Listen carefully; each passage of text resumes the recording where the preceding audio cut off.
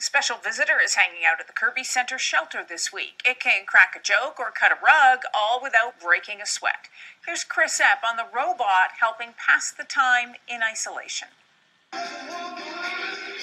Anyone looking for a dancing partner at the Kerby shelter these days doesn't have to look too far.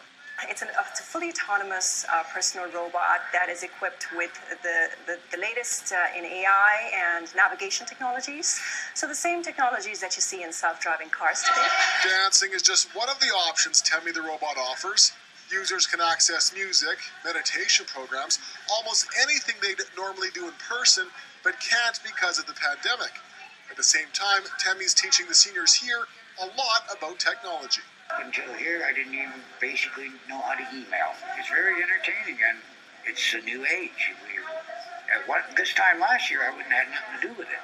Let's kick off. The creators say the technology itself isn't terribly new. GPS navigation, user-friendly search functions, the kind of stuff you can already find on most phones. What's changed is the demand from people in hospitals or care homes who can't get face-to-face meetings with their doctors or their families. Care staff are spending anywhere from 20 to 40 minutes per resident and trying to organize video calls with their families. Now, if you look at the stress that the system is already going through and the overburdened facilities, that's a real concern. And when Temi isn't being used for medical appointments or family calls, it's here, making isolation a little easier for residents. I grew up with this music, so yeah.